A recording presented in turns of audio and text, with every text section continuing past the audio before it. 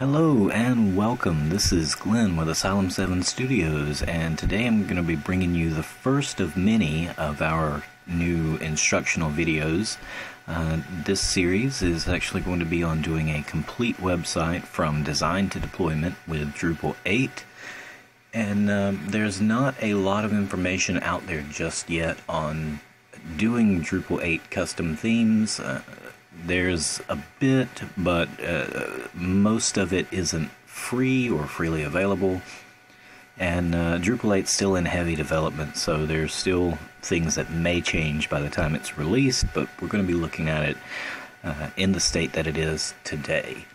Now, we're not going to be using a base theme since it is fairly easy to make one from scratch with all the requirements that we have. So, why are we doing this series? We have a new game in development that we're actually getting ready to announce, but we haven't designed the website just yet. And we've been looking for a subject for our first instructional video series, and this seems like as good a place to start as any. 2 birds plus 1 stone equals this series. So the first thing we need to look at are our requirements for the game website. It's an arcade-style game, and it will have leaderboards. And it would be nice to have a way to pull this information from our game server and have it displayed on the official website itself. And this is built into Drupal 8 via the REST API module. It's something that admittedly I haven't really looked at too closely, but the functionality is there. So at some point we're going to be going over how to integrate that with the website itself as well as the game server, which is going to be posting high scores and things along those lines. Now, we do need a way to update this website rather easily. So we need a CMS for that because we're already overloaded with the several upcoming games and other projects that we're working on.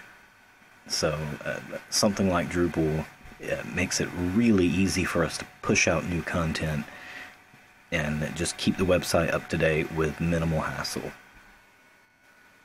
Now we're going to be placing a slideshow on the front page with screenshots and trailers, and something that we can easily update with views, which is now a part of Drupal core, and just creating a simple jQuery slideshow script should handle this nicely.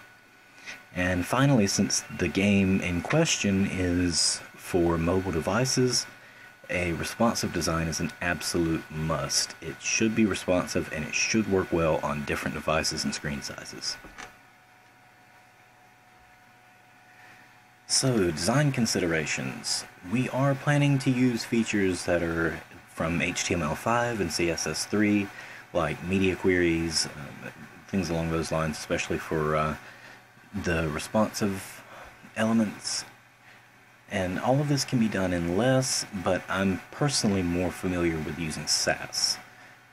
Compass has CSS3 vendor prefixing built in. It's capable of auto-compiling, and creating the CSS sprites is really easy. Responsive grid systems are really nice too, and likely we'll be using Suzy and Breakpoint to lay out the site. And the editor. Full WYSIWYG authoring is a bit of overkill for web design these days, especially since content authoring is done in the CMS. We're going to be using an application called Brackets that you can actually get from brackets.io, and it has live preview built in, so we'll be doing our design there in the browser. Later we'll probably end up switching to Guard and using Guard Live Reload to edit live on a locally hosted Drupal install. Now, you can use the full Live Reload app if you're on Windows or Mac OS, but we're actually going to be doing our development here on Linux, so Guard Live Reload will more than likely be the best way to do that. The next thing we need to look at is actually deploying the site. Now, since we're designing locally, we need a way to easily deploy the changes that we make to the server so that it can be displayed on the main website. Basically, we're going to keep our tinkering off of the main site until we're ready to go live with it.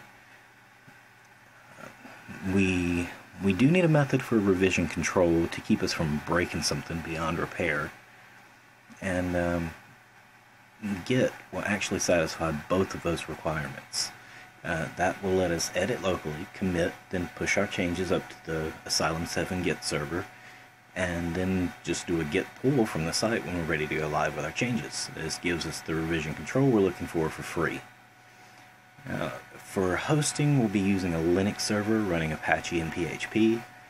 As far as the database itself is concerned, MySQL, MariaDB, Percona, they're all basically the same thing, and I know that's not 100% accurate, but they work very similarly.